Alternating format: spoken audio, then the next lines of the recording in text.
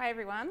Thank you so much for coming, especially to our participants, because I know I have already put you all through so much and I really appreciate you coming out again tonight to see how it's all going. So I work at the Brain Research Institute. I returned from London, I don't know, 3 or 4 years ago now, and was really lucky to come back on board the clinic that helped me get my PhD. So I'm really excited to be back, and especially excited to be working on an earthquake project when I was here for the Canterbury earthquakes, and I just feel like it's really important research that needs to be done. So we're very grateful to the Neurological Foundation for funding it, and grateful for the support of everybody else that continues to support it. So without further ado, we are going to look at some earthquake brain stuff this evening. So I'm sure I don't need to remind really any of you here about the 22nd of February and what an awful day that was for everybody that lived in Canterbury, but also wider New Zealand. And unfortunately the 22nd wasn't even the start of it, because of course September was our first major event, but the 22nd was when we had the greatest tragedy. And we're unfortunately still seeing a lot of long-term effects of that, some of which I'll go into this evening. So as well as the destruction to our infrastructure and our livelihoods and our families and really everything, and our ongoing roadworks and our ongoing EQC battles and our ongoing insurance dramas, what we also started to see in the years following the earthquakes was an enormous increase in mental health crises. So a lot of these articles are from 2016, which is a good 4 to 5 years since the earthquake happened, and that's when we started really noticing a major problem. So, the media started reporting on diagnosed mood and anxiety disorders increasing. Radio New Zealand picked up on some DHB research that had the very comforting headline that we were sitting on a mental health time bomb, basically just waiting for things to get worse until we could no longer handle it. At the same time, we were seeing headlines like this almost every day, at least weekly, coming out of Christchurch, about people's battles with EQC, about their battles with insurance, about their loss of jobs and their loss of their relationships, and their increased diagnoses of disorders of the psychiatric nature as well as the physical nature.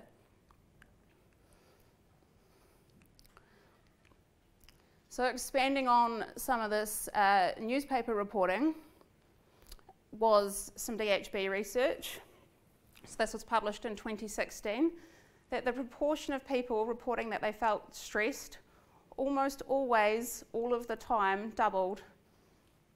So it was only at 8% in Canterbury residents pre-earthquakes, and it hit almost 20% in 2015, 4 years after the major earthquakes. In the months prior to that, attempted suicides increased 60% compared to pre-quake levels. Unsurprisingly, these were the highest in New Zealand. 37% increase in people entering mental health services. This is shocking for a number of reasons, but mainly that it's very difficult to be admitted to mental health services. You have to be in quite a bad way to be admitted. So a 37% increase in admissions is shocking. Rural mental health presentations went up 65% because rural people already suffer from an enormous amount of stress. Emergency health presentations went up 104%. And emergency psych assessments 124%.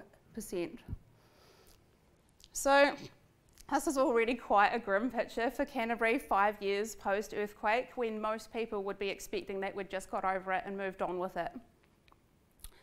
So at about the same time, I think this was published in 2014, the Department of Psychological Medicine at the University of Otago, based in town near the hospital, they started doing some research on post-earthquake people. And PsychMed's really quite proactive on this sort of thing. They also run the Christchurch Health and Development Study. And this is a really valuable study for research. It's taken people since they were born and followed them on various bits and pieces throughout their lives. So at the time of the earthquakes, I think these people were about 30. They were 35 when they were assessed by PsychMed post-earthquake. And what they were asked to do is they were asked to rank their level of earthquake exposure. So for example, how bad had the earthquake affected them? Had they lost their livelihoods? Had they lost a loved one? Had they lost their house? And then PsychMed looked at some of the outcomes from my laser. Some of the outcomes associated with this. So what we're looking at here in this graph, if we just focus on the very dark bar, the very dark bar is people that were categorised as, you've had quite a terrible time, I'm sorry. This earthquake has impacted you quite a lot.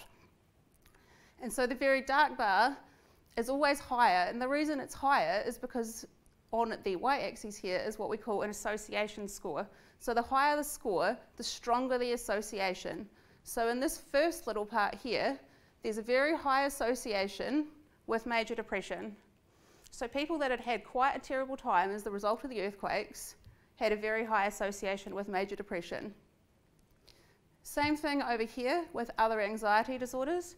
People that had had quite a terrible time were more likely to have high anxiety problems. The pattern repeats with nicotine dependence, alcohol dependence, illicit drug abuse and dependence, other unclassified psychiatric disorders, and suicide attempts. So things were not going very well in Canterbury. The same people from PsychMed also sat down and they looked at all the studies that had been conducted since the earthquake. So we kind of call this a meeting about meetings. Lots of other people have done research, and then someone sits down and looks through all of that research and sort of tries to get an overall conclusion. Say, let's have a look at how good this research is and what it's actually telling us overall. So this meeting, about all these meetings, was on 20 studies. Of these 20 studies, the majority reported negative consequences in people living in Canterbury as a direct result of the earthquakes. The majority of studies reported greater negative consequences associated with the degree of exposure. So basically, the more terrible your time was, the worse off you were, which if you think about it is unsurprising. But the thing about research is quite a lot of it is common sense, but we need the research to back that up to help with policy and planning and funding. So a lot of these meetings, about these meetings, were conducted within 2 years of the earthquakes. Sorry, turns out that was backwards. At the same time, in about 2015, 2016, Christchurch got dealt another blow, and we were assigned much less funding for mental health and treatment than we were expecting. So unfortunately, just because of the way the cookie crumbled, we ended up with a $23 million shortfall in the 2015-2016 year. And the DHB isn't a bad person. They said, don't worry, we're going to obviously try and make up this shortfall from somewhere, but at the same time, we were dealing with trying to repair broken buildings and trying to earthquake strengthen existing buildings. So what we had at this point was quite a terrible picture of Canterbury's mental health, mostly undiagnosed, and also a huge decrease in funding. So what are the implications of this? I mean, clearly this isn't good, is it? But up until then, we had quite a lot of difficulty with the unawareness that you can have psychological difficulties that don't meet threshold. So you don't need to have post-traumatic stress disorder, you don't need to have an anxiety disorder, you don't need to have depression, but you can still be having significant emotional difficulties.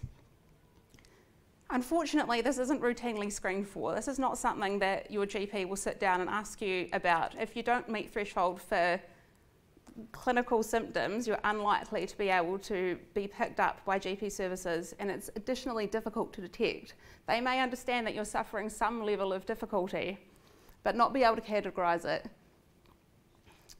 Adding to this is people just exposed to stress without any other comorbidities are more likely to have cardiovascular difficulties, so more likely to have increased heart rate and other heart complications when they're exposed to trauma reminders, which is obviously quite a problem in a city that experiences a lot of aftershocks.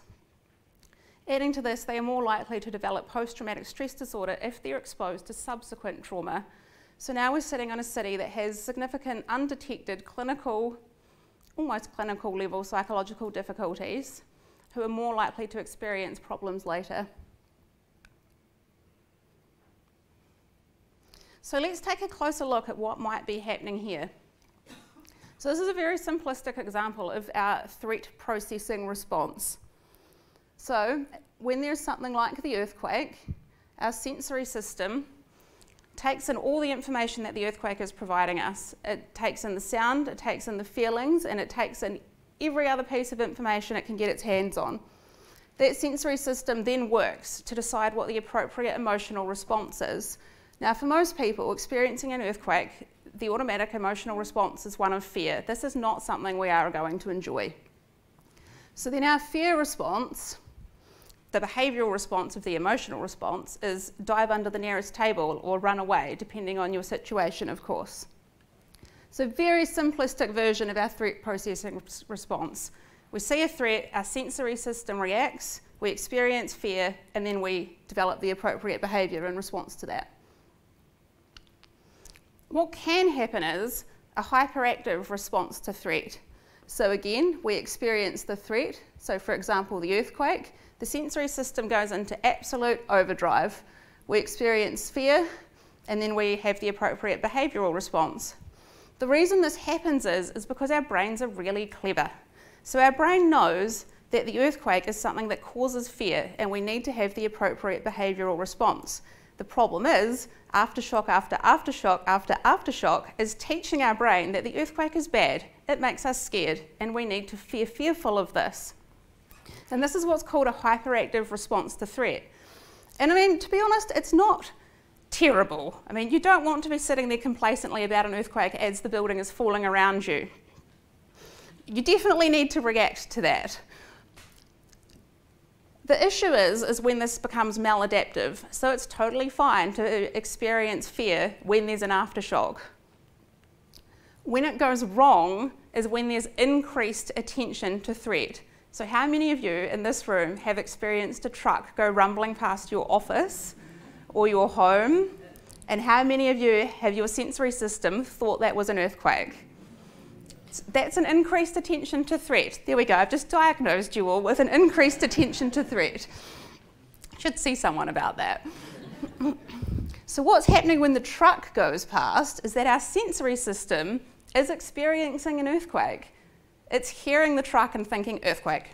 It's feeling the rumble and thinking that's an earthquake, and so then your body's going scared now, that's an earthquake, and you're trying to run away. I've run into a doorway when it's been a truck and you feel ridiculous, but it's just your brain responding in the way that it's designed to do. So our increased attention to threat is slightly problematic.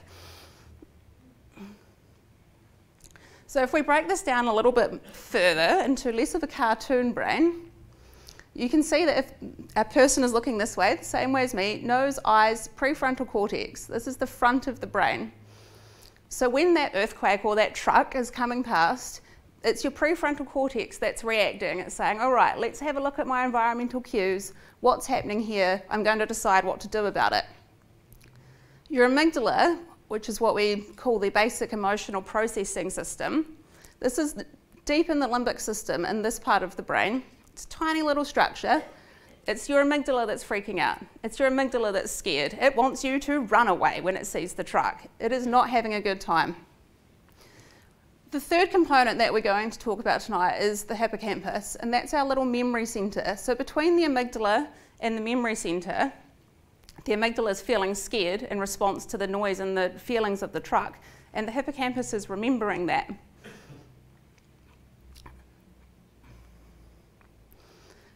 So when this whole system breaks down, that's when we get disrupted threat processing.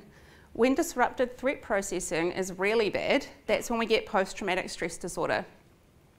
Nearly everything we know about threat processing has come from post-traumatic stress disorder studies.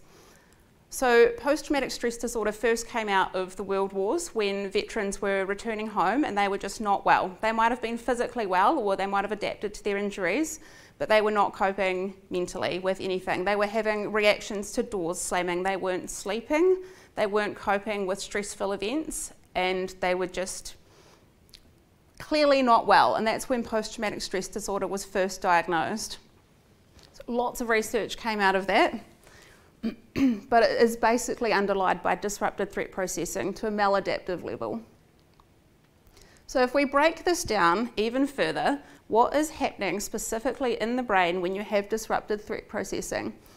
Now this slice of the brain, if you pretend that you've chopped my head in half this way, you're essentially looking at the brain just like this. So this top bit here is also the frontal bit on the side here. And this helpful arrow is pointing to this little blob, which is a lit up amygdala.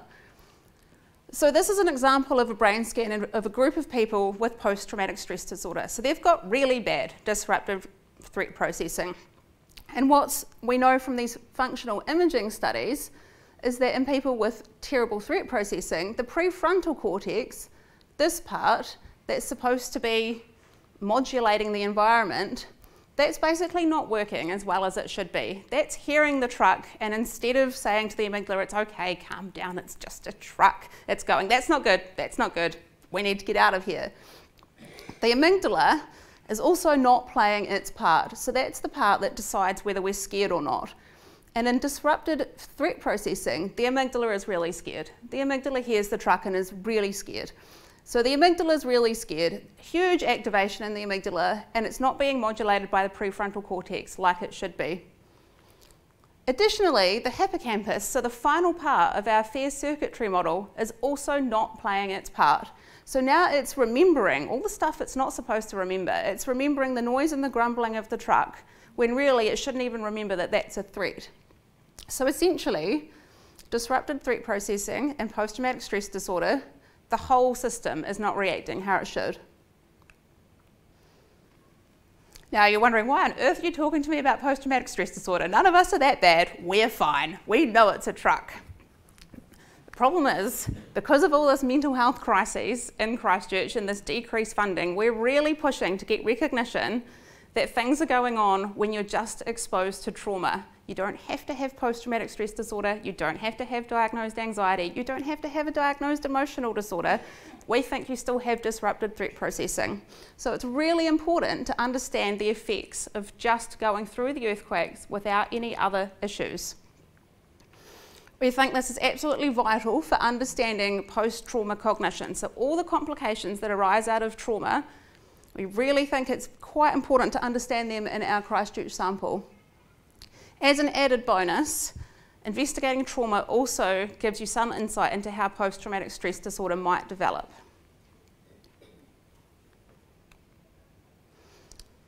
So ideally, if the ethics committees weren't a factor that we had to liaise with, what we would want to do was expose a whole lot of people to trauma. We would then want half of them to develop post-traumatic stress disorder, and then we would want half of them who were perfectly matched on age and sex and everything else that's important in research, we would want them not to develop post-traumatic stress disorder. And what this would allow, it would allow us to measure the effect of post-traumatic stress disorder. So this line is, you've been through the earthquakes, you've developed post-traumatic stress disorder, let's see what the effect of post-traumatic stress disorder is. And then this line is, you've been through the earthquakes, you haven't developed post-traumatic stress disorder, let's see what the effect of the trauma is. So what has the earthquake done to your brain without you having post-traumatic stress disorder? And because we like research and we like things to be very expensive instead of just a little bit expensive, we also want another group who have been through no trauma, and they act as our control group. So what does a normal brain look like compared to these people who have been through trauma but don't have PTSD, and these people who do have PTSD? So in about, 2015, 2016, there was a couple of more serious meetings about meetings. And a couple of quite well-known researchers sat down and went through all the post-traumatic stress disorder studies, and they came up with a basic conclusion about what was actually going on. So in the meetings about meetings, there was about maybe 50 studies of people that have disrupted threat processing compared to people who didn't. But these studies were different because of their control groups. So some of their control groups had been through trauma, and some of their control groups hadn't. And this gave us really valuable insight into the effect of post-traumatic stress disorder on the brain, or the effect of just trauma. So what they concluded, basically, is that in people who have been exposed to trauma, so people like you, people like me, we've been through the earthquakes, no post-traumatic stress disorder, there's reduced activation in this region, So remember, this region is responsible for deciding whether we're scared of the truck or not. And so this region, who should be saying, calm down, it's okay, it's just a truck, isn't. And this is just people that have been through trauma. Additionally, the second part of this fear circuitry model is the amygdala, and that's the emotional processing centre that decides on the fear levels. So the amygdala is activated in the people with the PTSD, which is what you expect. The amygdala is not working in people with PTSD, but it's only significantly different when it's compared to people who haven't been through trauma. There is no difference in the amygdala of people who have been through trauma and people that have post-traumatic stress disorder. So that fear component of your brain and my brain is just as bad in us as it is in someone with post-traumatic stress disorder. There's no diagnoses. So those were quite good meetings about meetings, those papers. Unfortunately, the way that research works is you just think you've got a great little conclusion and a nice little story and you can wrap it off and go up and have a cup of tea. No. So there's also been some other research. So this is an example. These blue lines here are where the brain's been cut. So what you're looking at here is if the brain's been cut at the top, this is the first slice, and they just keep getting sliced until they get further and further down the brain, and this bit is the brain stem.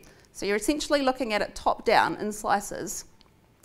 This is the brain of people that have been through a road traffic accident.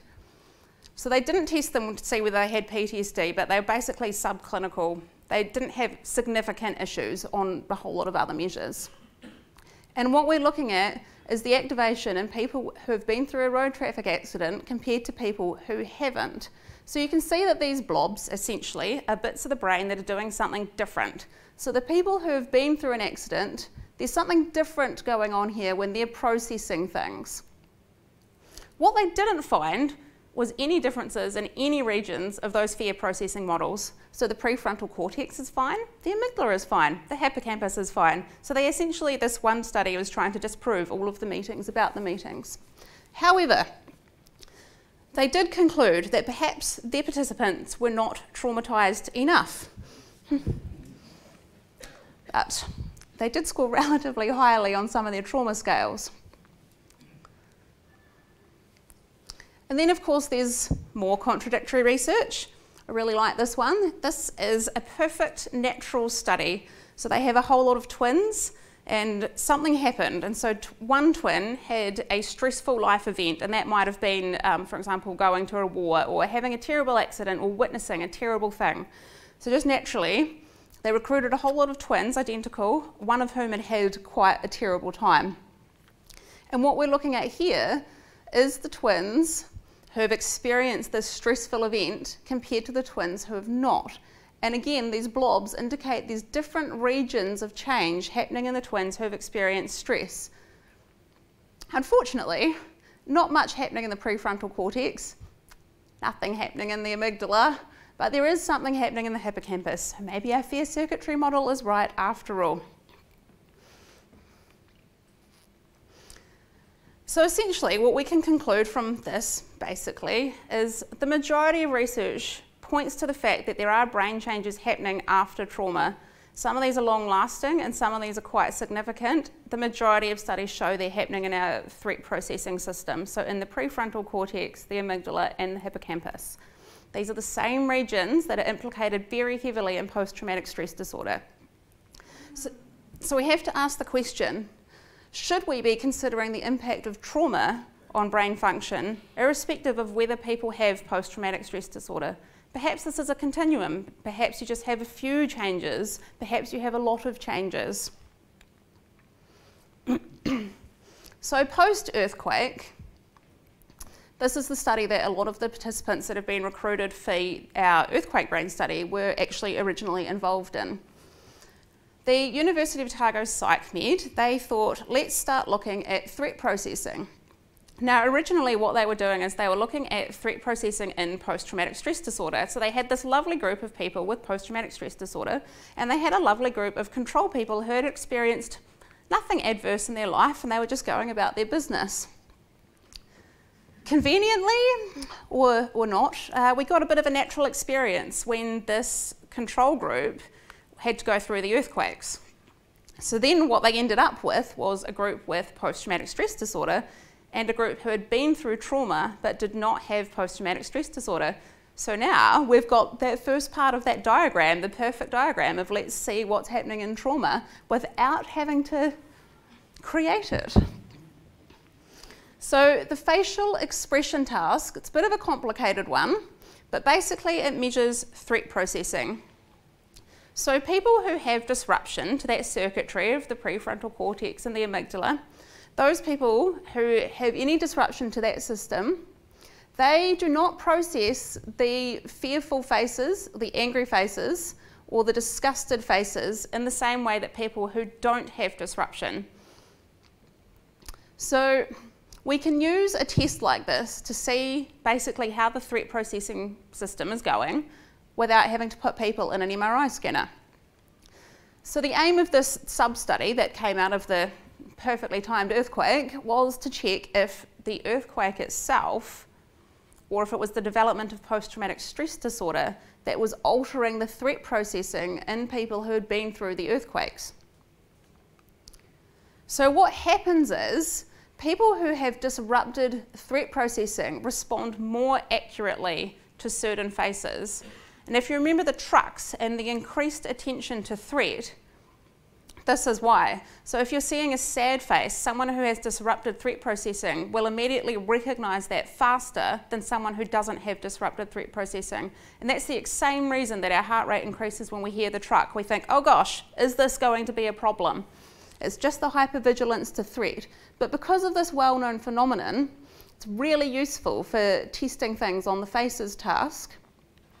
And what they found was, if we look at this first column here, this is the group with post-traumatic stress disorder. The one next to it is the group who have just been through the earthquakes but who have no other problems.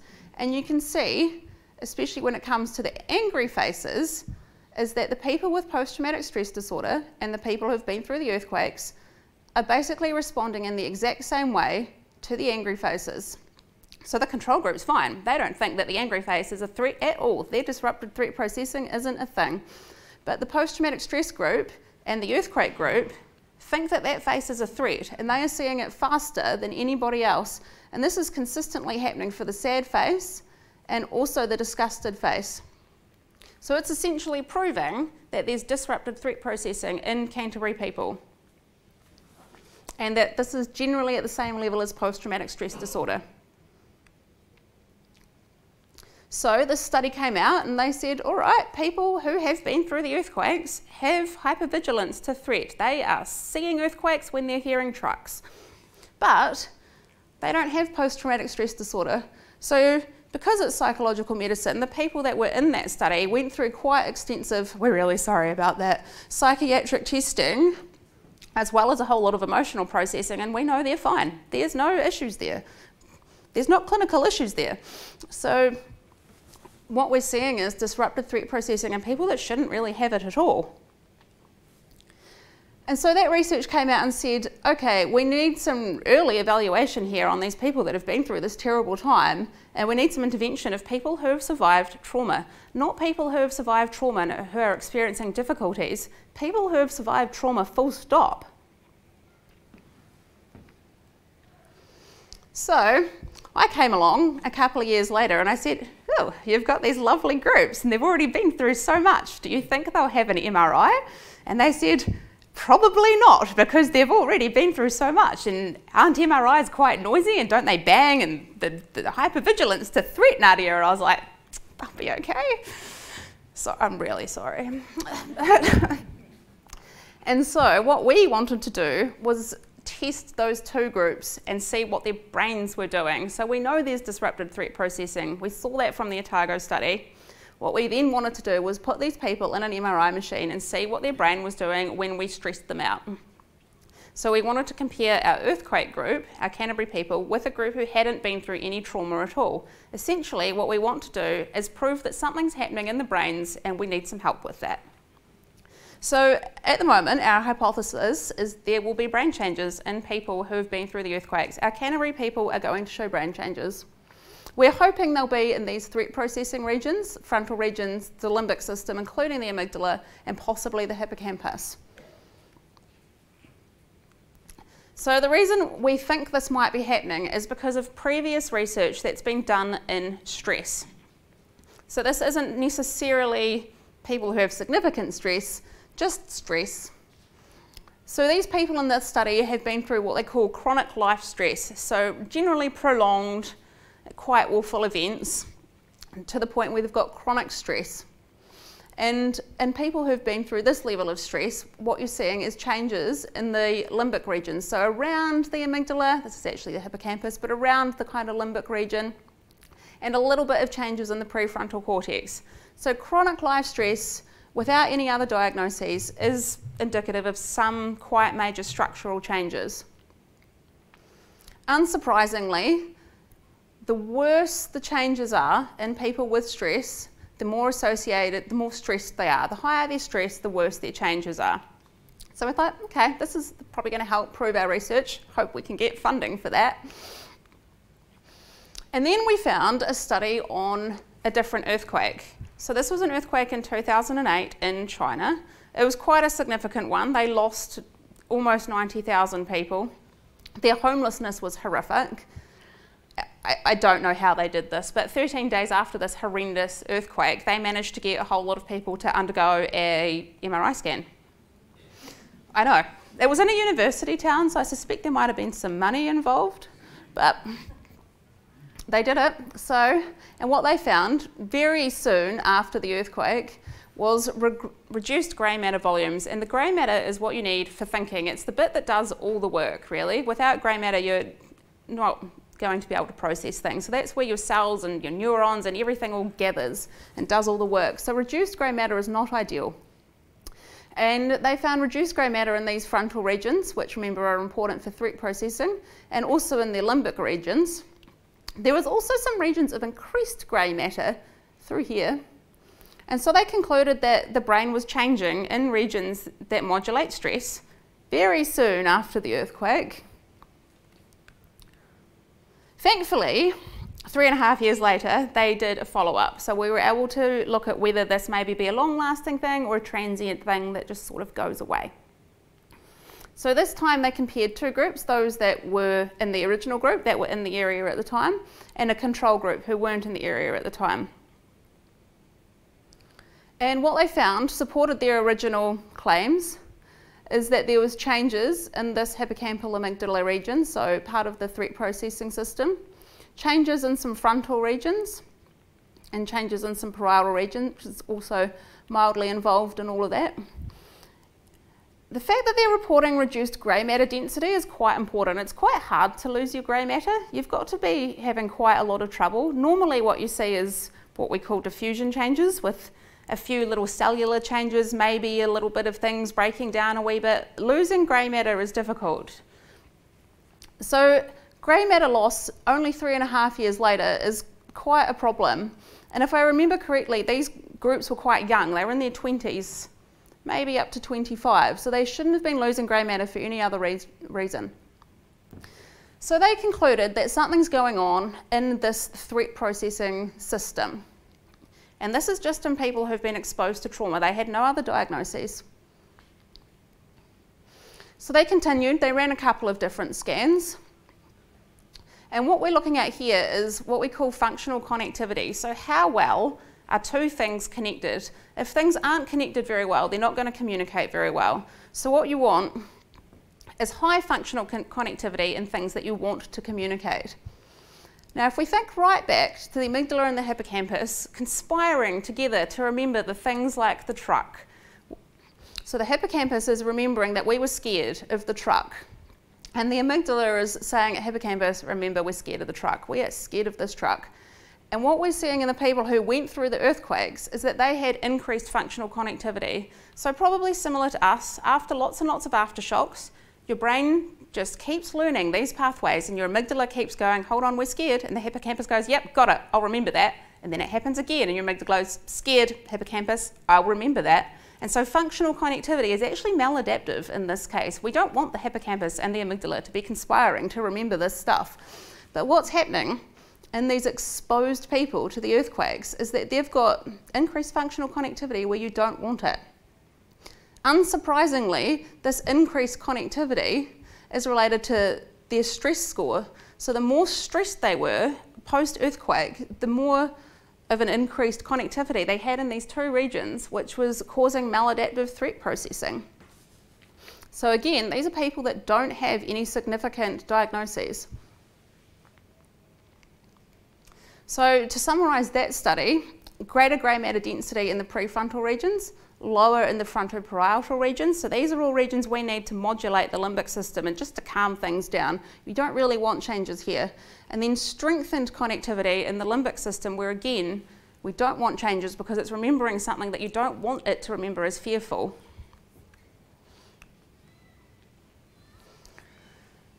So if we look at these two studies together, post-earthquake, no significant diagnoses, the frontal cortex is basically not doing what it should. It's not modulating the amygdala and hippocampus like we want it to. There's grey matter volume increases 3.5 years later, again where we don't want them, in the frontal cortex. And there's also greater connectivity in the limbic system that we don't want. So after that cheery news, we thought, let's have a look if the same thing is happening in Christchurch. So the Neurological Foundation, after we went to them, said, we've got this really good idea. We're going to put these people that have already been through this horrible time, we're going to put them in a really small tube, we're going to make it really noisy, and then we're going to show them some horrible pictures. And they were like, what? Like, we just want to see what happens. We just want to see if their brain is okay after all of that. Shockingly, perhaps, the Neurological Foundation said, go for it. That seems like a great idea. So we were very lucky that we were able to use the same participants that had been already involved in the Otago study. Very convenient because we already had quite a lot of data on them. We know their psychological profiles and we know how well they're doing on things like emotional processing. And they're already a really highly motivated group to help us out. I think out of the maybe 70 people I contacted, we only had 5 people that said no. And that was mainly because they had claustrophobia, so we let them off on that. So now we have this very convenient sample located in Christchurch who have been through the earthquakes, who don't have any major diagnoses. They've got lots of psychological data, lots of neuropsychological data, because we also tortured them with memory tests, and they wanted to get in the MRI machine. So this is what we call our resilient control group. So essentially, they were a control group for the post-traumatic stress disorder study, and now they're kind of our group that we're interested in, but they're still controls. So along with them, our Canterbury residents, we've got Dunedin residents, because we needed people who haven't been through the earthquakes. This is actually surprisingly difficult in New Zealand because everybody knows somebody, and you don't have actually had to have been living here to have been traumatised by the earthquake. You might have had a family member caught up in it. You might have had a family member end up living with you for several months. So we're also looking for Dunedin people who are unaffected by the earthquakes. We've actually still got 28 people to go, so if you know anyone in Dunedin that is prepared to go through that, we'd be very interested in hearing from you afterwards. So our relatively complicated design essentially boils down to a pile of people in Canterbury who had robust psychological data collected on them already, our non-earthquake group in Dunedin who didn't experience the earthquake, who we've started doing the same psychological assessments on. And what our study is doing is putting the Canterbury people through an MRI scan and then the Dunedin people through an MRI scan. Now the problem with brain research is you can't actually move MRI machines between locations. So what we have is we have a whole lot of people being scanned here that are our experimental group essentially, and a whole lot of people being scanned in Dunedin. What we really don't want to find is just that there's an effect of being scanned on 2 different machines. So we're also sending 12 of our Christchurch people to be scanned in Dunedin, 11 of whom have already done this. And we're sending 12 of our Dunedin people up here to be scanned just so we can compare and make sure that those 12 people, their brains are exactly the same in both places. So the psych assessment that everyone goes through includes the post-traumatic stress diagnostic scale and includes a resilience scale, just to make sure that everyone is coping well and is currently coping well when we assess them. So everybody, I'm sure this will be very familiar to some of you, this is the MRI machine at St George's. So everybody comes in, lies down on the machine, and we pop them in and collect a whole lot of data on their brains. What we're really interested in is the images task. So instead of showing people sad faces or happy faces, we're showing them a whole lot of images. Some of these images are absolutely horrendous. They're things like car accidents or burns victims or other horrible things. So these photos that we've used, thankfully I didn't have to sit down and just Google them and decide what was terrible and what wasn't. It's actually from a really well-validated collection of pictures called the International Effective Picture System, which we call IAPS, because we're researchers, not linguistics champions. So we've got all these pictures and they have been rated on how good they are or how bad they are. So the bad images, the things like the car accidents, they're supposed to make your brain feel stress. And this has been well validated against control people with no other issues, so we know it works. And this is an example of what the brain looks like during this task. Well, actually, that's not entirely true. This is an example of what the brain looks like after we've done a lot of processing in maths and statistics to see what the brain looks like during the task. And in normal people with post-traumatic stress disorder, so not our Canterbury people, but just the people it was validated against, you do see an amygdala response and you do see little bits and pieces going on in the sort of prefrontal regions. So we know the task elicits the stress response in post-traumatic stress disorder. So essentially, the experimental design was, please lie down, we're going to show you some pictures. About 6 of these pictures were horrible, and then 6 of them were okay. And then another 6 were really horrible. And then 6 of them were okay. And this went on for 17 minutes. There was a wee break in the middle of maybe 1 minute. And what we were aiming for was to see what the brain did during the horrible images and what the brain did during the not horrible images. I can tell you what the participants did during the horrible images. There was a lot of, and very gallantly, nobody actually moved. I was very impressed. It's quite a problem in MRI if people get fright because they'll jump and then their brain's in the wrong place and we're collecting the wrong data. And unfortunately, I couldn't give them much of a warning about the images before we put them in. So again, I'm very sorry. Thank you for coming. I won't make you do anything else. So this is a different example of what we see in people during this task. So this is a normal response.